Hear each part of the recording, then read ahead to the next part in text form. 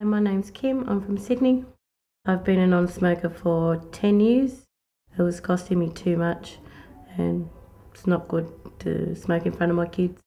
I started smoking when I was 15, so probably about 40 years.